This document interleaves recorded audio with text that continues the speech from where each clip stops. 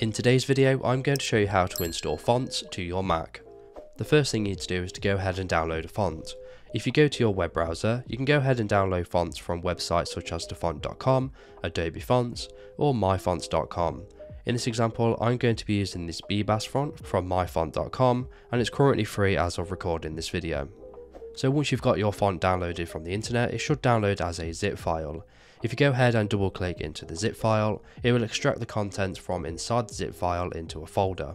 If we open up the folder, you should see a few files, and the main file we are interested in is the .ttf file, which is a true type font file. This is what we are going to be using to install the fonts to our Mac.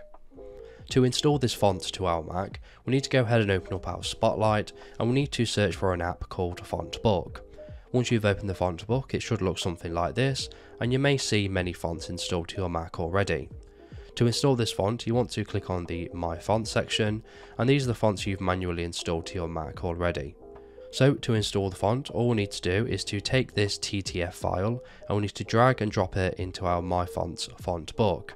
You won't see anything happen, but after a few seconds it should appear here in the new list of fonts. So as you can see, it has now been installed.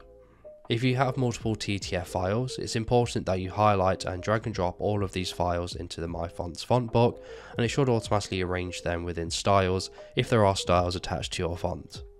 So now the font has been installed to our Mac, we can go ahead and close out of the font book, and we can go ahead and delete the zip file if we would like to. Now, if you are using programs that use fonts, such as Adobe Photoshop, you may need to restart these programs in order to see the font within the program. So if this video is helpful, please leave a like, and if you have any questions or comments, just leave them below.